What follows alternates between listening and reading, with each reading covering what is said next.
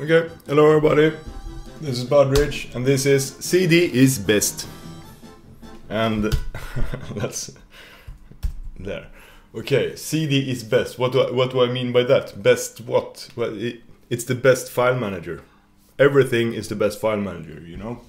No, but I'm actually not kidding. CD is a very useful, underrated command, and it's also extremely easy. Let's just look at the CD command. We can do the whole command, like everything about it in 1 minute here. So you type CD and then a path to where you want to change directory. For instance, config polybar here. And there it changed directory to config polybar. Now I have also extended my CD function here, so it also prints out the path and do an ls. And that's really what this video will be about, how to extend built-in commands and stuff and things like that.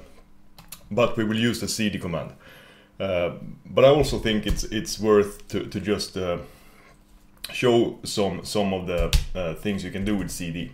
I think most of you know that you can go up in the directory tree with ...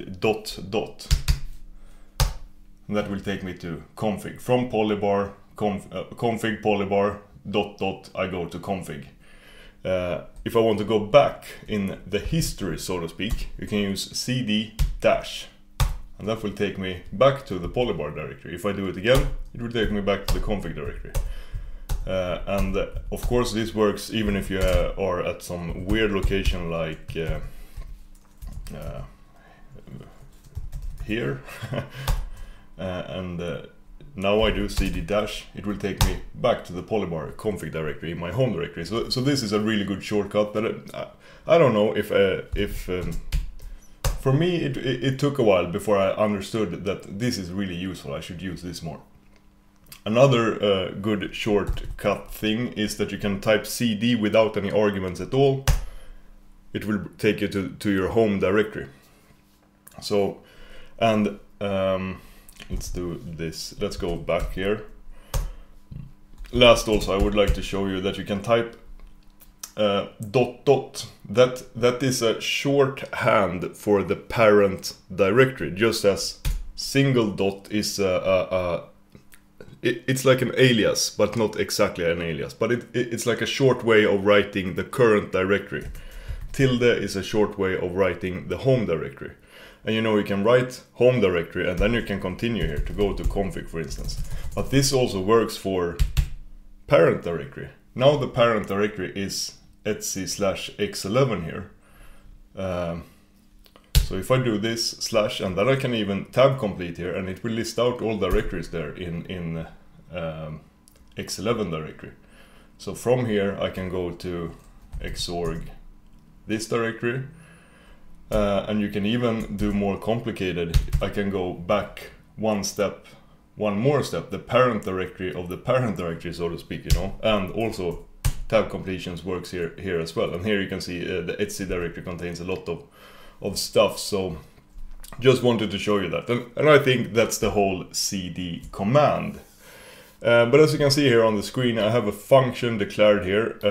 That function is declared in a file called newfunc, which, just as with the new prompt, is a file that I source into bashrc here. And I found that it's a good idea to source the functions at the end of your bashrc file. I don't remember why or how I found this out, but it's a good idea to source the functions at the end of the file. Like if you put it here, I think it has something, maybe it's whatever. Source them at the end of the file and it will probably work fine. And because you know, cd is of course a built-in command. If we do this to demonstrate this, type cd, that will say here cd is a function, and then it lists out the function, the cd function, which is what we have written here, but it removes all blank lines and comments and stuff, and it also expands aliases here, because my ls command is actually an alias. And I can also see it adds semicolons here. Interesting. So if we do type ls here, for instance, and we can see ls is alias to ls color auto. And we can do type cat, which is a normal command, you know. Cat is user and then just a link to the executable file, which is a binary file in this case. But you could also do, like, I have my own scripts and stuff, you know, i3 list, type i3 list, because that is also a command. Since it's an executable file in my path, it is a command available in the shell. But the commands can have different character. But here with type, it actually cat and i3 list belongs to the same category of commands. So you have functions, aliases, executables, and then there's this last one that is, let's do type echo.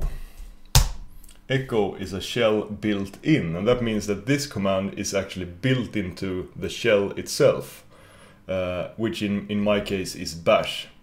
But these built-in commands, they differ depending on what shell you use. But I think most of them have, or maybe even every shell have echo built in, and some other. You can list these by doing compgen -b. Oh, compgen. There. These are all the built-in commands, and as you can see, it's a list, but it's not that long, and most of them are like, we recognize them from bash specific things, you know. But some might not be completely obvious that they are built in, like cd, for example. That could, maybe there even is both the built-in and executable binary. I don't know. And that is the interesting thing here, because functions, if you enter a command, like cd here for example, now cd exists as both a function here, but also as a built-in shell command. But if it exists as a function, they have the highest priority. And after functions, built-in shell commands, I think. And after built-ins, then it will look for the command in your path. And the path is also like, it will take the path in order here. If it finds it here in the first directory in the path, in sbin, then it uses that binary. Otherwise it uses bin, otherwise it uses, and so on and so on. So the order of your, how you define your path have meaning. But then you see, yeah, whatever, this is not what this video is about, but because here you see I define scripts before and then append the path itself. So in my case here, my scripts directory here and my bin directory is actually have higher priority than the built-in executables. Whatever, that was not really what I wanted to talk about here. So when we enter cd here, it will execute this function because functions have highest priority, or they actually have second highest priority. Aliases has higher priority than functions. So if you would have both a function and an alias, then the alias will get expanded instead. So if we want to use the actual cd command, because what's the thing that's different here with my cd function and the normal cd command is that it will ls and echo the current working directory. So we can see it here. If we go to cd home directory, it does this. And if we go to cd config/polybar, it echoes the things here. But if I want to use the built-in cd shell command, then I can use this. You just type built-in and then cd and then the normal command, you know. So this will take me to the home directory without ignoring any functions or aliases. There, and I am in the home directory, as you can see here. If I go back here, there is another way also that you can see here in this function. I use command, which does the same thing as built-in. I think it does more or less exactly the same thing. The difference is that built-in only works for built-in shell commands, like for example echo, cd, and so on. But as we could see there, cat is not a built-in. That's a just an external application. You can think of it as. So if we do command, or let's just do a normal cat, you know, that takes standard in here, so and prints it, so we get a duplicate line here. Stupid, but whatever, that's what it does without any command line arguments or anything. If I execute command cat, does the same thing, it executes the same command. But if we do built-in cat, we will get an error message, I think, because cat is not a built-in. Yeah, cat not a shell built-in. So that's why I like to, and command works for built-in. So command works all the time, but built-in only works for built-ins. But in turn, I think when you use built-in, then you can be sure that you actually will use the built-in, and the built-ins are recommended that you use, of course. If you would have both a built-in and an external application, the built-in should be faster, at least when you execute it inside bash or your shell. But I like to use command all the time, so I don't mix these up, because it's easy to do. Okay. So I have just defined this function inside, bash or C basically. Then resource the file, and then you can use it. Then I do this stupid little test here, and let's comment that out now for now, and save this, reload bash or C here to see how this works. So now I have a cd function, but all that cd function does is ls and echo the current directory. So if I would go here to cd, let's go to this directory. There, it do an ls and print the current directory. It doesn't change directory here now. So now we have broken the cd command. So if we actually want to change directory, we have to call the built-in cd command by using either command or built-in, works also for cd. So if we add this line, reload, and now it should work. There, now it changed directory, and it did an ls, and it also echoed the current working directory. If we want to remove this function without reloading the bash RC, you can use this, just to show you. Unset fcd. Unset, and F here, it stands for function. You can also use this to kind of remove variables. But now we will unset the function. So this function will not be available or exist in any way from bash here. There, and now if I do cd back here, for instance, we will go back to the last directory we're in, but without using the cd, because we can see here it didn't do the ls, but it does print the current directory.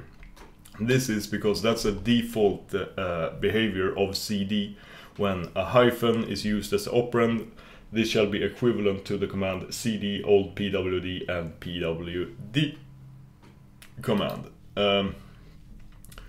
So that means that if we would yet again source bash rc here, and see here now when I do cd hyphen, it will echo cd. No, it's right. See the man page, it will change to old printing working directory and do pwd here. And as you can see, it prints the directory, then it does the ls from here, and then it echoes the directory again. So one of these are from the built-in cd, and one of these is one we do ourselves. So that's why I've added this test to see if we have hyphen as the argument, then we manually change directory to the old pwd. And this is also something we haven't talked about before, but it's a built-in magic environment variable containing the path to the last visited directory. So here, with this little function, you can override a cd. Then I have some useful aliases and stuff here. Let's see, where are we? 40 minutes. Yeah, let's take a minute or two to talk about these. I have yeah, now I have commented them out here and stuff. Add it like this. So you know you can do this cd ... go up in the directory tree. But you also you can also, but I have an alias, so I can go up in the parent tree with just a ... I use this all the time.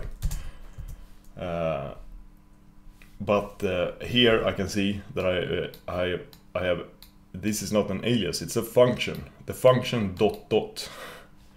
So we could do type ... and it should print this. And here is what that function does.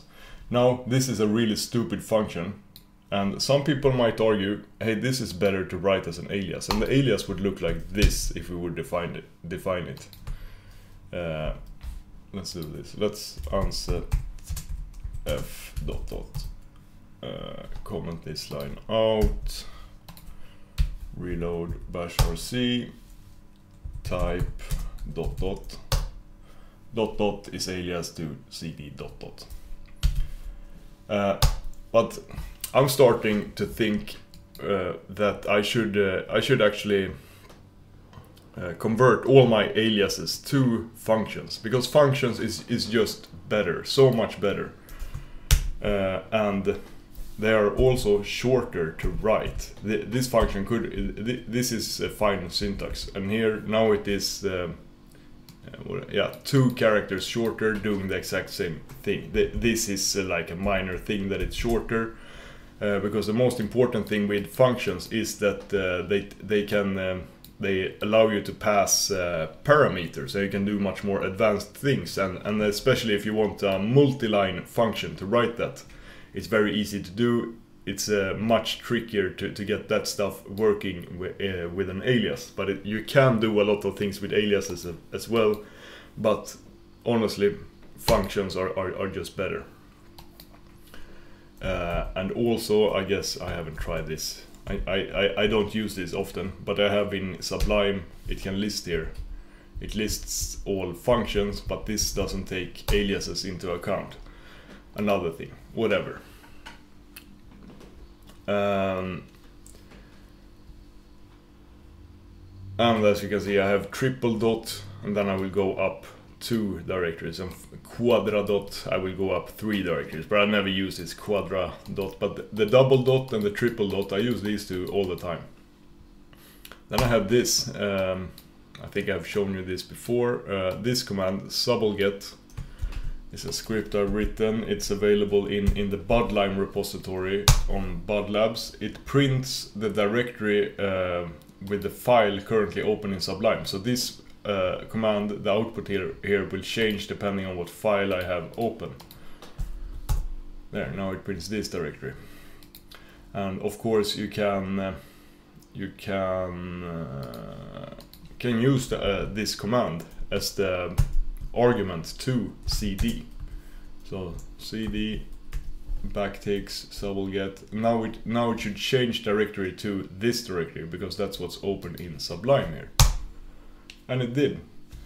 And this is something, and I have bound this to an alias. Maybe I should change it to a function also, so I can do, yeah, now I have to change directory, of course. So if I go here into this mpv lua thing here, do a cdss or cds, then it, for cd sublime, it will change to that directory.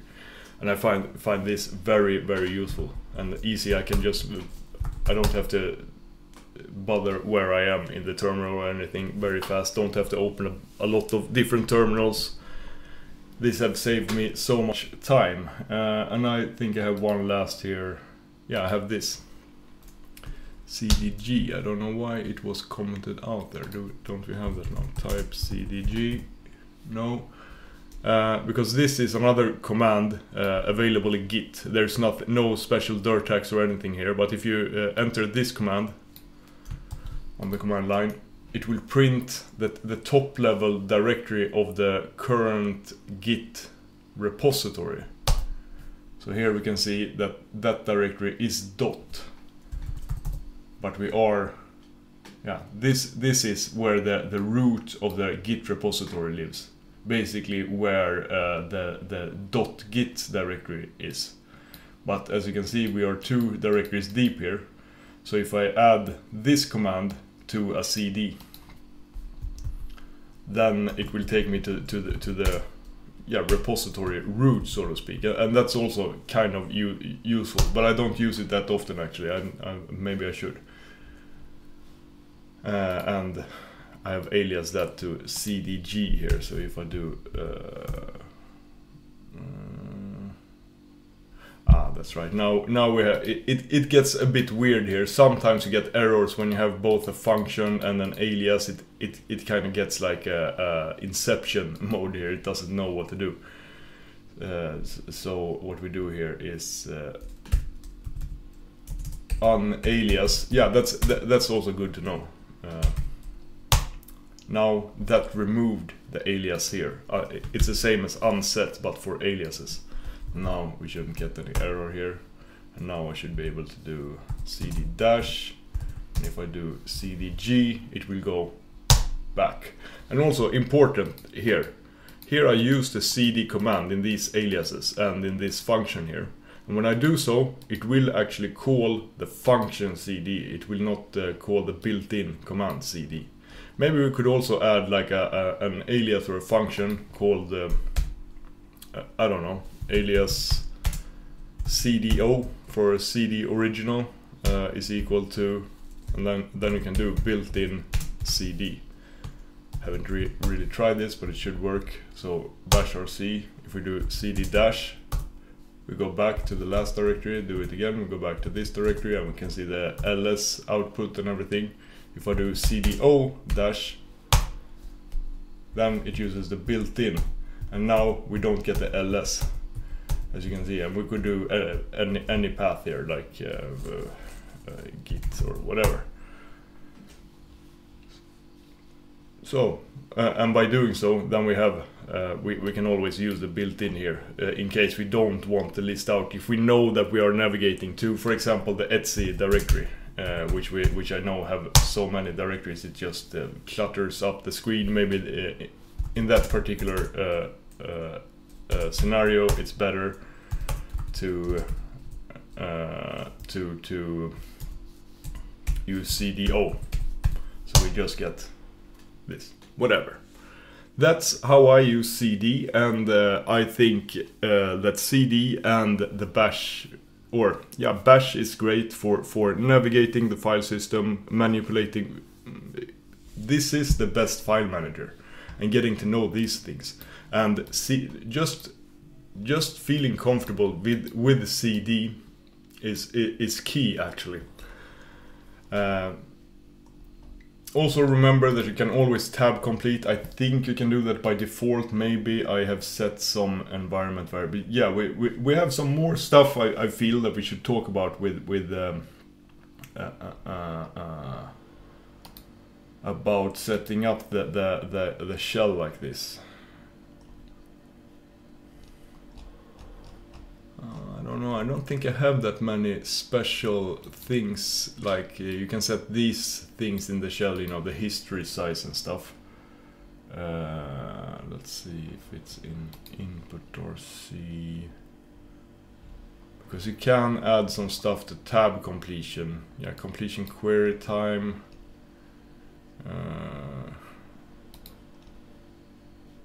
Single tab suggestion, I use this stuff and things like that.